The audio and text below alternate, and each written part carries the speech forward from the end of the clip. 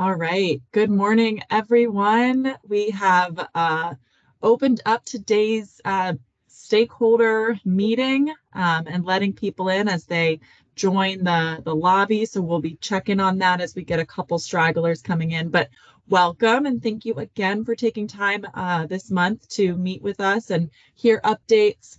We really appreciate having this, pathway to share information and understand that takes time out of your day to hear that information, but we really appreciate the time taken. We will, as always, run through updates and information for you all and take questions towards the end. So please feel free to chat those in as you have them throughout the presentation. I will be monitoring and we can answer anything towards the end of today's hour. So with that, once again, we have Senior Deputy Commissioner Veronica Judy Cecil with us this morning to share the updates and talk through all the strategies that Kentucky is employing and how we're working with members to round out or make our way through the remainder of the unwinding. So I think I can just go ahead and turn it over to you, Veronica. Thank you, Helen. Good morning, everyone. We appreciate you joining today. It's great to see. We've got a really great, participant number today. We always appreciate people taking time out for the live version of this. Although we understand the demands of, on everyone's schedule to be able to carve out time. So, of course, if you know somebody who couldn't make it, we do record and post on our website following the meeting. So I'm going to turn off my video while I go through the presentation, but I'll come back on for questions. Oops, sorry, moving a little fast there. So we always have this slide just to remind everyone we are in the unwinding of the public health emergency that officially had to restart our annual renewals, which were on pause during the public health emergency. We had to restart them based on a federal law that effective March 31st, 2023, states were required to restart those renewals. The actual public health emergency ended on May 11th, as did generally the flexibilities during the public health emergency, but we do have flexibilities in place as we go through unwinding, and we'll discuss those. So we have a very long list called our Kentucky PHE Flexibility Tracker on our website. It gives in full detail all of the flexibilities that we're utilizing during the unwinding and the restart of renewals. The ones that you see here on this slide are just the kind of the most recent ones, although they haven't changed since I think probably October, November, when we were reporting on them. And we've just kept them up because they are really some of the more effective ones that we've been able to utilize. The largest one that I always like to talk about is the suspend child renewals. We did get CMS approval to starting with October 2023 renewals to go ahead and suspend the renewal for a child under the age of 19 and to go ahead and give them 12 months of continuous coverage without going through the renewal. By continuous coverage, that means that if there is a report of a change of circumstance, such as income, then we will not process that change. The child would still remain covered for a 12-month period. And at the end of the 12-month period, there'll be a renewal to determine if the child is still eligible. And if not, then at that time, the child would be disenrolled. There are some reasons why children may still disenroll from Medicaid, and that includes if they move out of state, if a guardian or parent requests that the child be removed from Medicaid coverage. That happens sometimes when there's employer-sponsored insurance and the family wants to stay together under the same plan. So it doesn't mean that there are no child disenrollments during this period of time, but they're very limited. Always try to remind folks that we did redistribute December renewals. So the month of December, the renewal number is smaller than normal.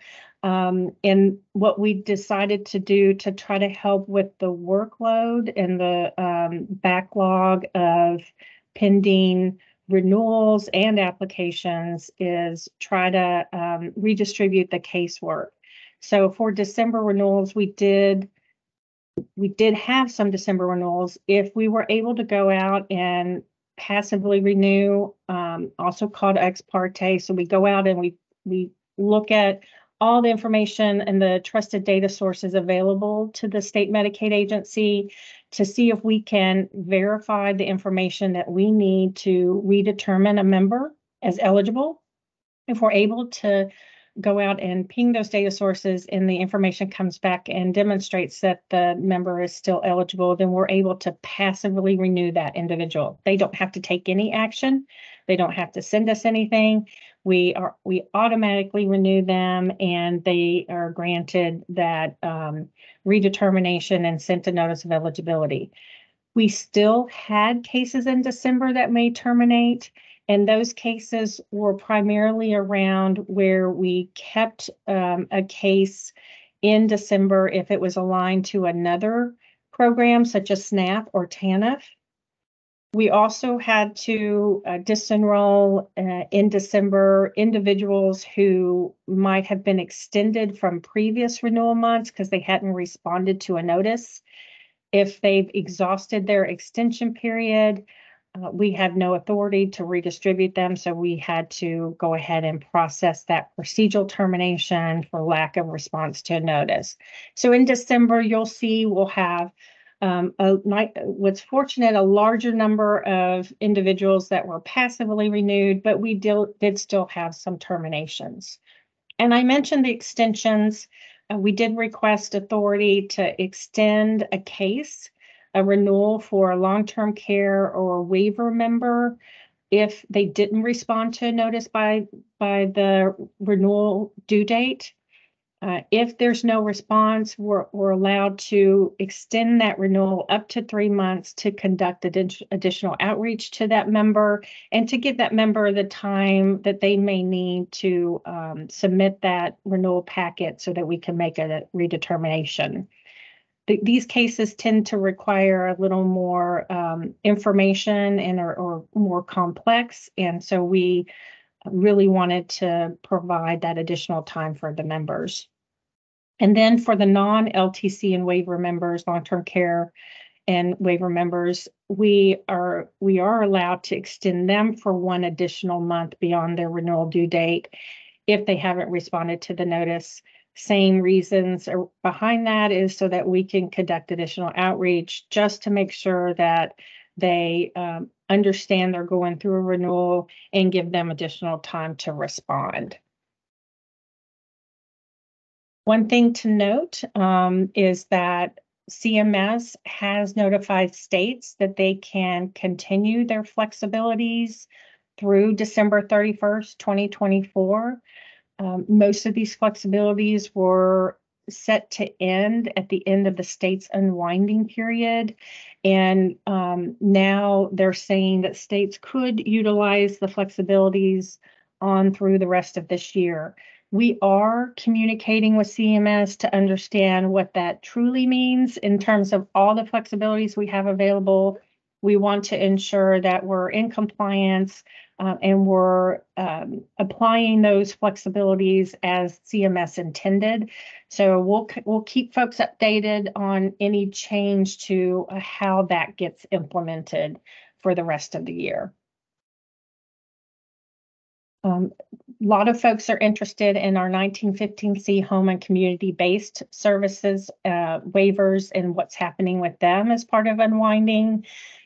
As we've mentioned previously, when those flexibilities specific to this population were about to end, we were allowed to, and they were scheduled to end on November 11th, we were allowed to amend all 6 of our waivers and submit them to CMS to request that those flexibilities be extended until a review and approval by CMS of the waiver. So, so that's how we affected the extension of Appendix K waivers. Appendix K is the way that we request changes or flexibilities with CMS. So we did submit all 6 of those, and we did receive approval for the Model 2 waiver with an effective date of February 1, but all the other 5 waivers are still pending, and we'll keep folks updated on that. If you're really interested in the HCB 1915C waivers and how they are being impacted, there is separate information that we continue to post, and there are separate stakeholder meetings for those. So I do encourage you to go out to our website and stay updated that way for these specifically. If you have questions about how, especially if you're a provider and you have questions about how flexibilities are impacting your delivery of services, you can reach our waiver desk. You'll see the email address up there in the top right, or you can call the toll-free number, and we'd be happy to help anyone who doesn't understand where the flexibility is and what's permitted. So as we expected from the beginning of unwinding and the restart of renewals, that we would see a natural decline in Medicaid enrollment. We did a snapshot at the beginning of the unwinding period, and our system was able to demonstrate to us that there are folks whose income is above the Medicaid eligibility federal poverty level limit, and or have other reasons why they're no longer eligible. For example, we have members who gain their eligibility because they're in a category, a specific category.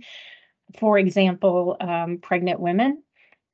Pregnant women might have a little higher federal poverty level limit, and we give them 12 months coverage. But if during the public health emergency or during the unwinding period, they have exhausted that 12-month period, then they are, subject to us taking a look to see if they're eligible in some other way or be disenrolled. So foster children are also another category where, because someone is in foster care, they gain Medicaid eligibility. But they might come out of foster care, and that means that we need to determine them eligible in another category or type of assistance, but otherwise will be disenrolled. So we're seeing the natural trend down, and as you see, we've leveled out a little bit, but some of that is due to the flexibilities that we've put into place. That December redistribution, we had a smaller number of individuals terminated because we pushed all those active renewals. We only allow passive renewals. So we've seen a little bit of a slight, settling of the number, but we do anticipate it will continue to trend down as we complete our unwinding period.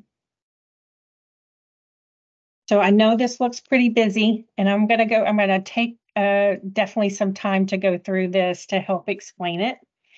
We are required to file or submit a monthly report to CMS on the 8th month of the month following the month of renewal.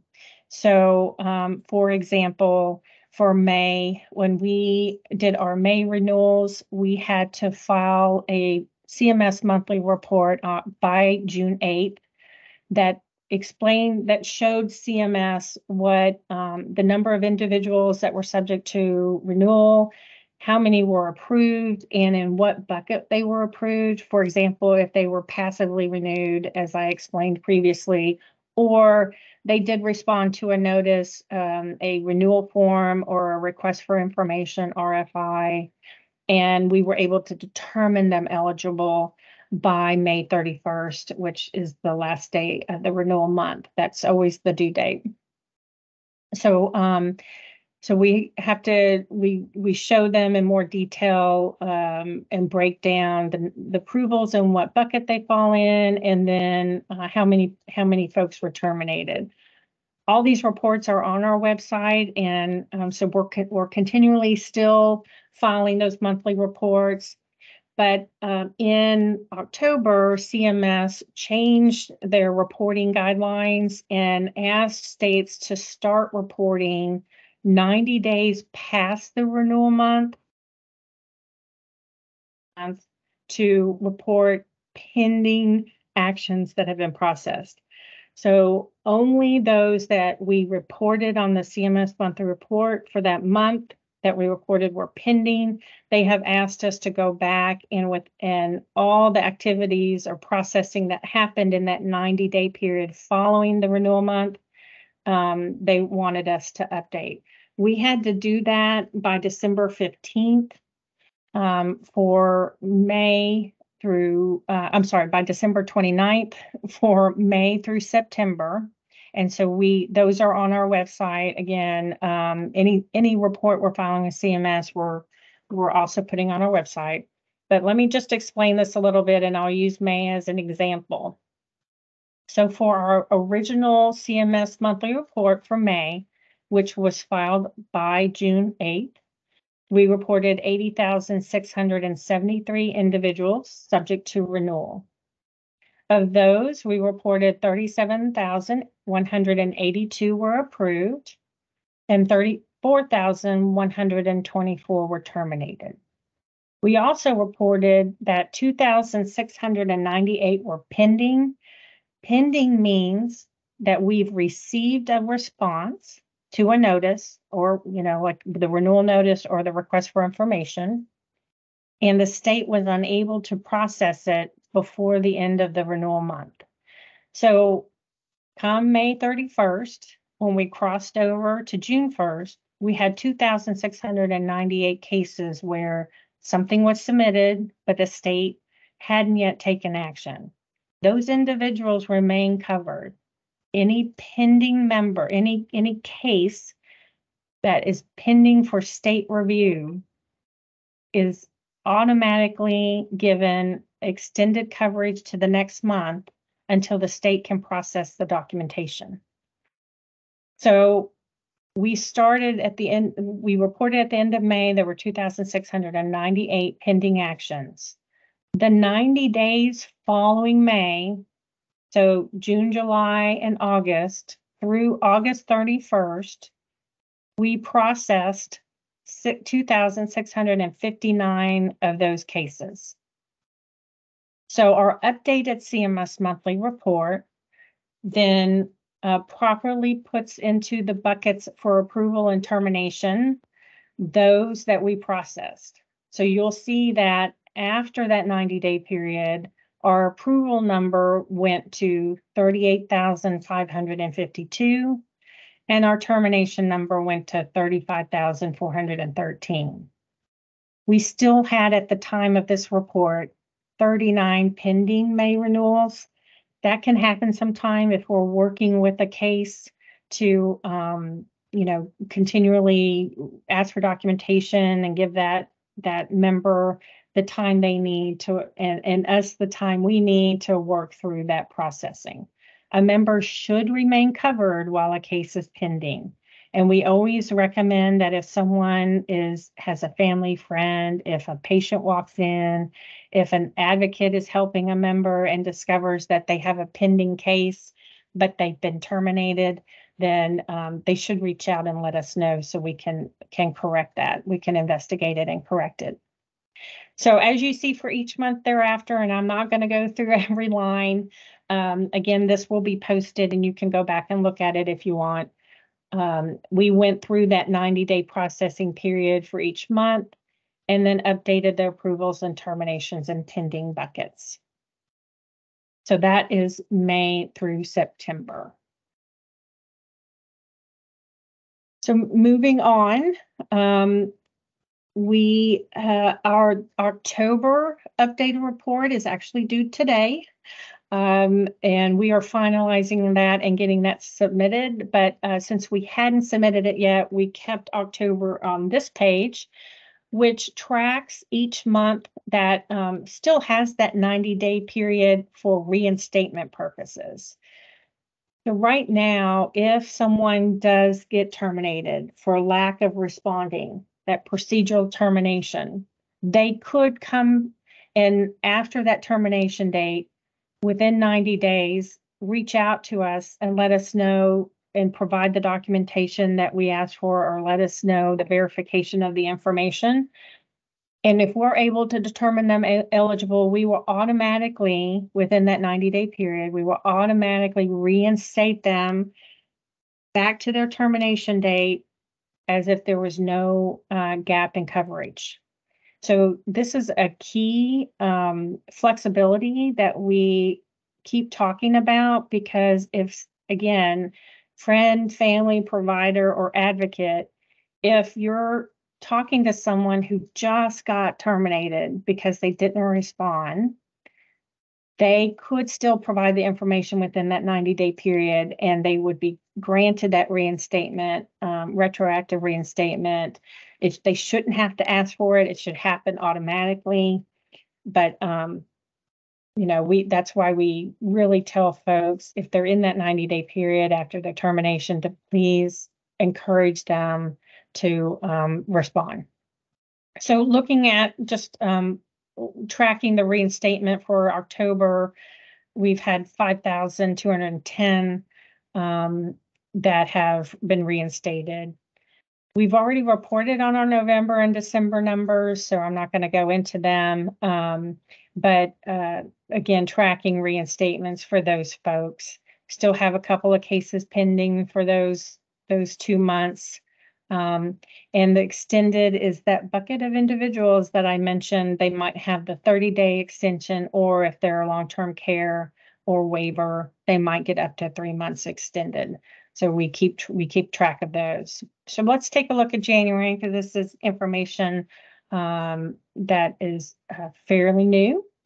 So in January, we did have a large number of individuals subject to renewal, 121,236. We were able to approve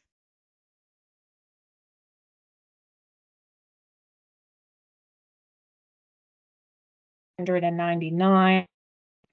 We had 22 cases that crossed over that January 31st date that are pending. And then we have a large extended bucket. There are a lot of individuals in January that have the availability of the 1 month or up to 3 month extension. So those are the January numbers. I will note that we are currently verifying, going back and doing some quality checks of our reporting. We have noted a potential error in reporting individuals in a pending bucket when they actually were either approved or terminated. It's a very small number of individuals, but you may see that we have updated reports on our website following the review, and that should occur. We're completing that, and that should occur in the next week or two. We'll keep folks updated if that is the case, and certainly on the call next month, we'll discuss that and the findings of that if it impacts any of the monthly reports. So out on our website, you will also find a demographic report that we've been publishing since September. It's a really great way just for us to track looking at race, ethnicity, age, and gender. If we're noting any specific trends or numbers for us to go back and dig into a little bit. It also has in more detail at the county level approvals and terminations, and lets us evaluate if we're seeing a rate of termination that is concerning to us, and what more can we do in that county to ensure, especially if it's a large number of procedural terminations, what can we do to encourage response to our notices? I should always note that because someone's procedurally terminated does not mean they're ineligible, or does not mean that they are not covered.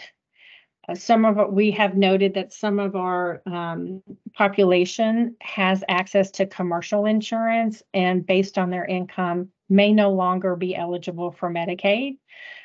We certainly track the numbers that we can see that would be eligible for a qualified health plan and advanced premium tax credit. You might often hear it referred to as APTC, but that tax credit can make those qualified health plan premiums either low cost or no cost for individuals. But people might also have insurance through their employer sponsored plan. We do know that in tracking each month following terminations, the managed care organizations and our fee-for-service IT folks track how many individuals have some type of commercial plan on file. We call it third-party liability. So somebody could be on Medicaid but have a third-party liability or another insurance plan. But when we go back and look at those who were terminated each month, we are trying to track the number of individuals who have coverage. And what we're seeing is on an average basis, about 26% of individuals who are terminated have other coverage. But anyway, so you can see, again, just looking at approvals and terminations by each of these demographics. Our outreach priorities really haven't changed very much. Couple of things that I've already mentioned is just encouraging anyone in that 90-day reinstatement period who's been terminated from Medicaid to reach out and respond to their notice, or just reach out so we can work with them on determining if that maybe they are truly eligible. So response to notices is important. We're also making sure that folks who have that category eligibility I mentioned previously, that they're in Medicaid, it's granted to them automatically because of their category. When that category ends, just understanding that in order for us to determine them eligible for another type of assistance, we need information. So it's really critically important for them to respond to any communication or notice they receive, so that they are providing the information to us prior to their termination to see if we can keep them covered in another type.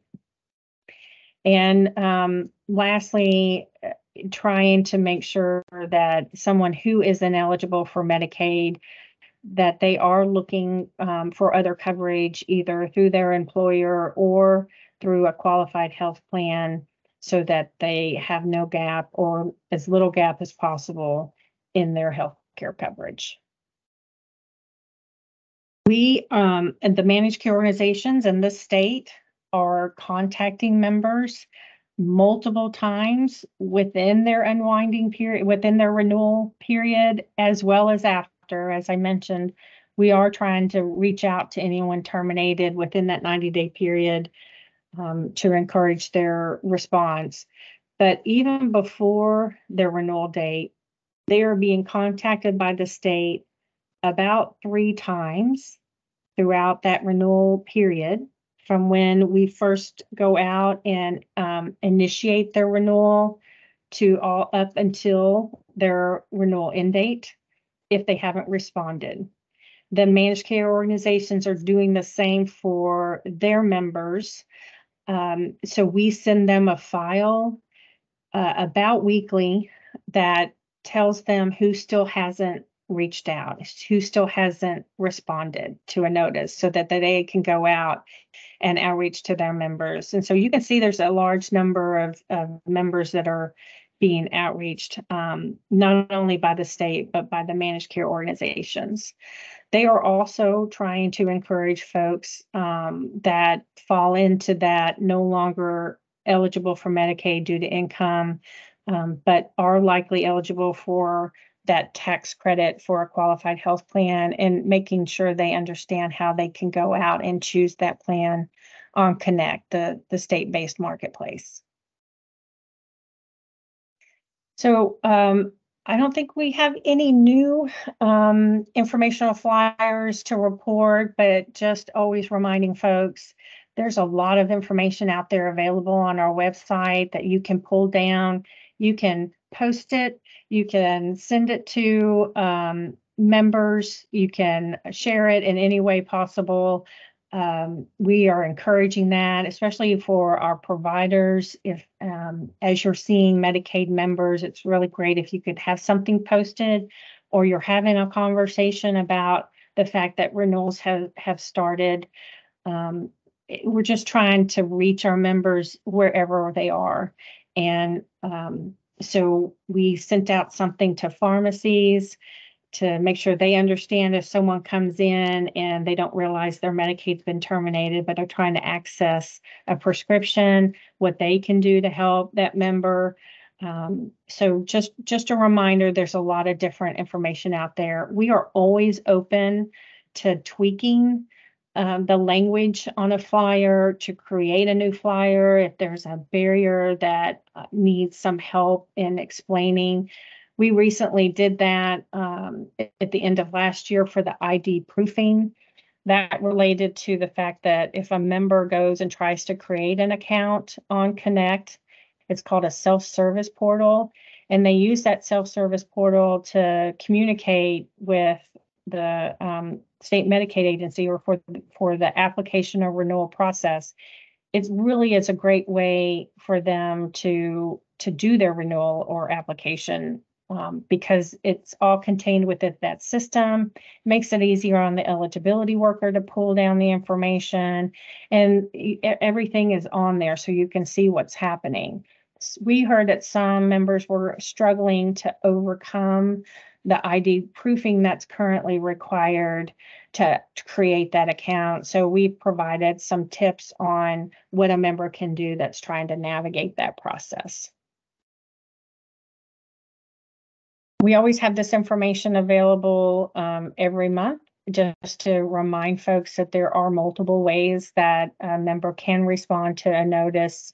They can complete and return a form by mail or fax. That self-service portal I talked about is a great way to be able to upload information. They can do it from their phone. They can take a picture and upload a document that way. They can always call Connect or the DCBS office.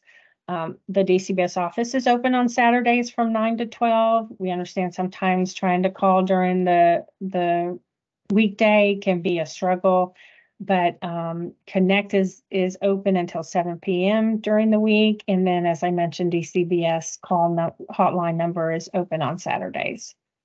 And then we encourage our members to reach out to folks that are in their community. We have connectors and insurance agents in the local DCB office in every county. So if somebody needs face-to-face help, they can reach out that way. But we do have connectors all over the state going to different events and trying to be available to help a member navigate either the renewal or application process.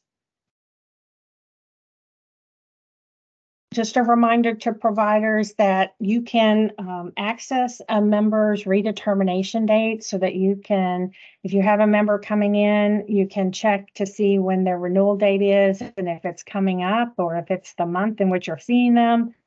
Just, reminding them that there may be notices that have been sent to them, and it's important to respond to that.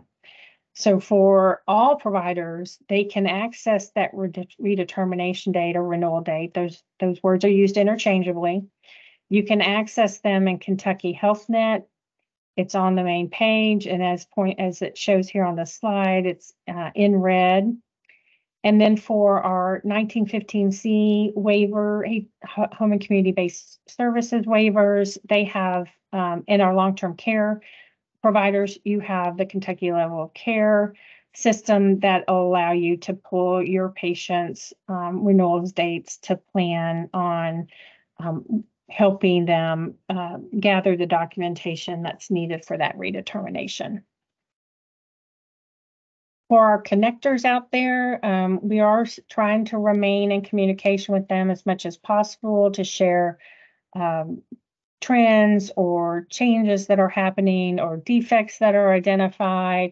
So just a reminder to you to please try to access those meetings. This is only for connectors and agents, and they also have available to them a case escalation process.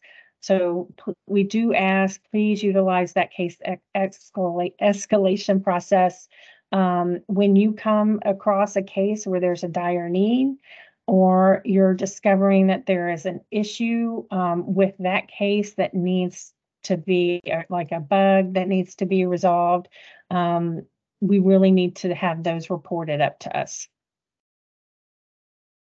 So I've mentioned qualified health plans, and we really want to continue to promote those as part of the Medicaid renewal unwinding process. Our open enrollment for qualified health plans did end on January 16th, but that doesn't mean that the Medicaid disenrolled individuals still can't apply for a qualified health plan or enroll in a qualified health plan. There is always a continual special enrollment period for anyone with a qualifying life event, and losing Medicaid is a qualifying life event. But you are under a certain period of time that you're allowed to report that qualifying life event and then enroll in a QHP.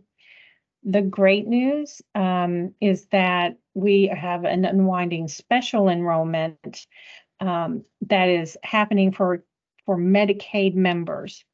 So anytime starting from March 31st, 2023, and this is actually now December 31st, 2024. Sorry, that's not updated. During that period of time, anytime that the member lost Medicaid eligibility, they can go out and enroll in a qualified health plan. So that period of time that's limited for a qualifying life event does not apply to a Medicaid member losing eligibility as part of this unwinding renewal process. They only, when they're applying, they check a box that says that they lost it due to the renewal ineligibility, and that will allow them to enroll in a qualified health plan. They still have to go out and choose the plan. And sometimes members don't understand that there is some steps they have to take, unlike Medicaid. In Medicaid, if you don't choose your managed care organization, then you'll get assigned one. In qualified health plans, if you don't go choose your qualified health plan, you're not covered. So very important that members understand that there are actions they have to take to affect that coverage. So as part of open enrollment, we had a really great enrollment.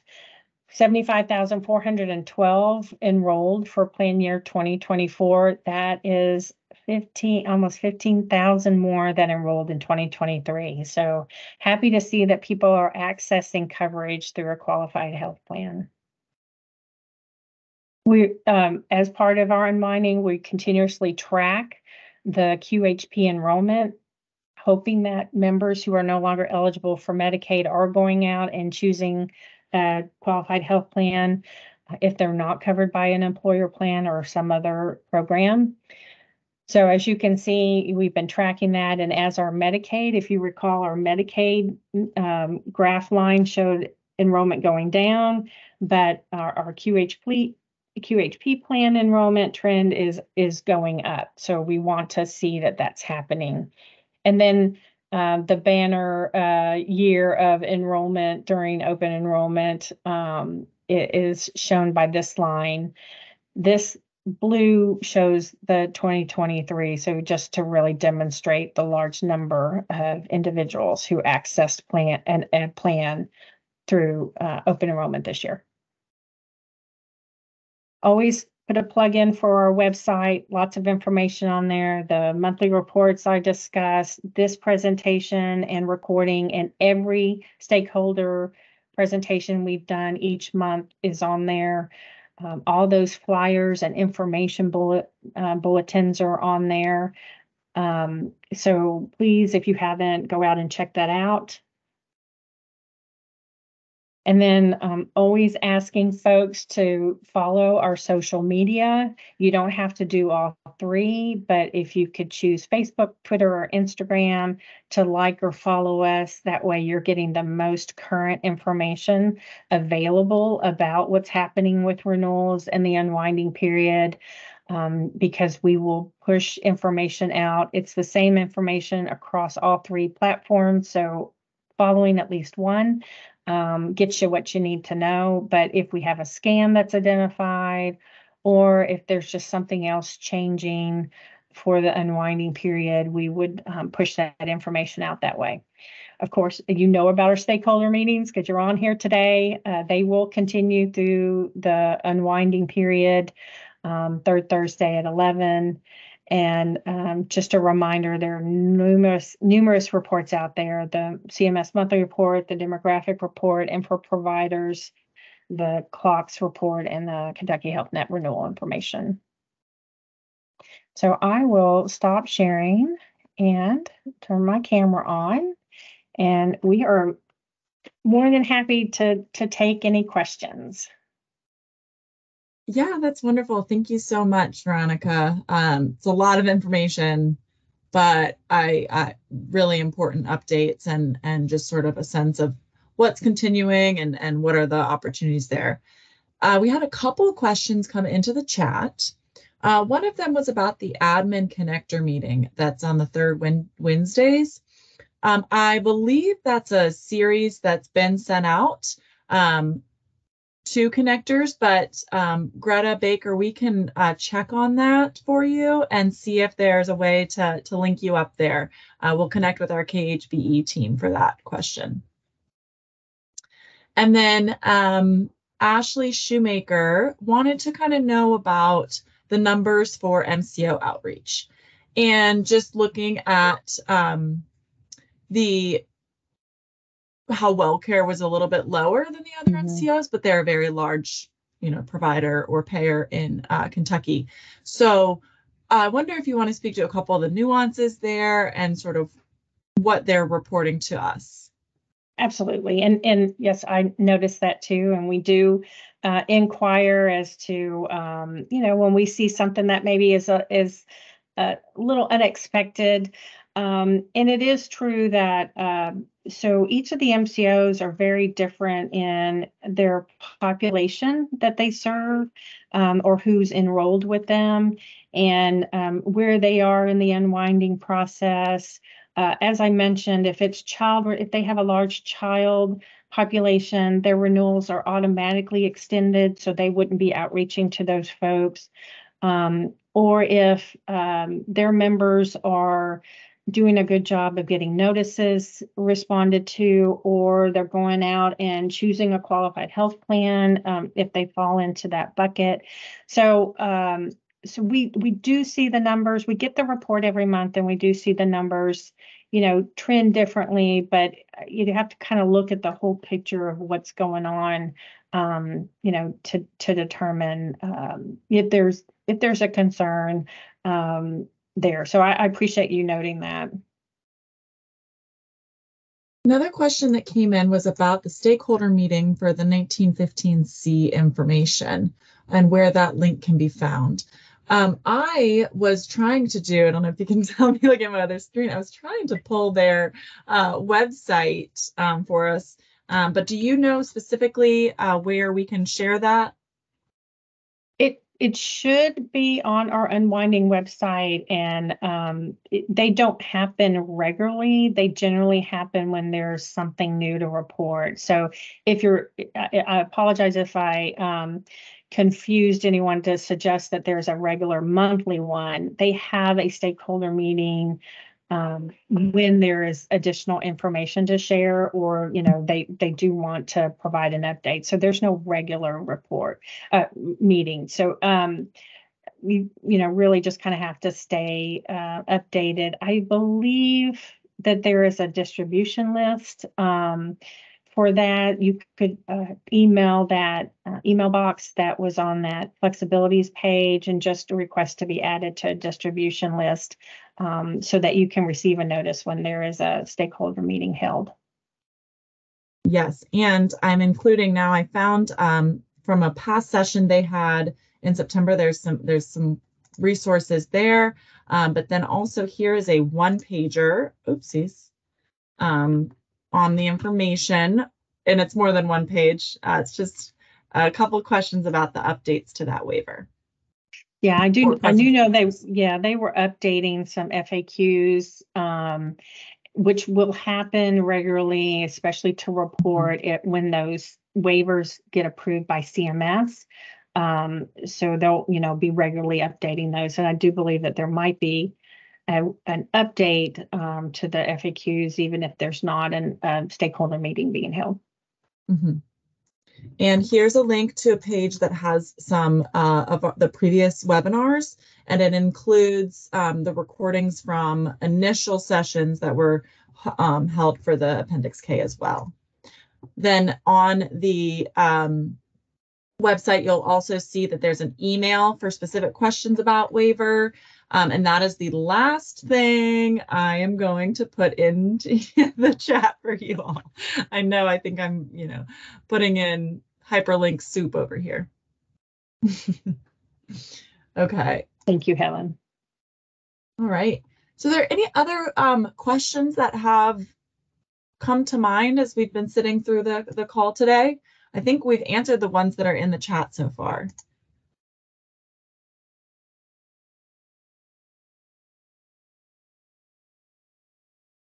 All right, so not seeing any come through.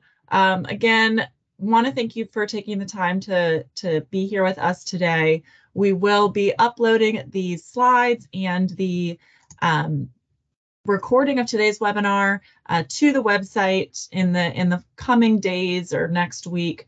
And all the reports are available there, so encourage you to check that out as well.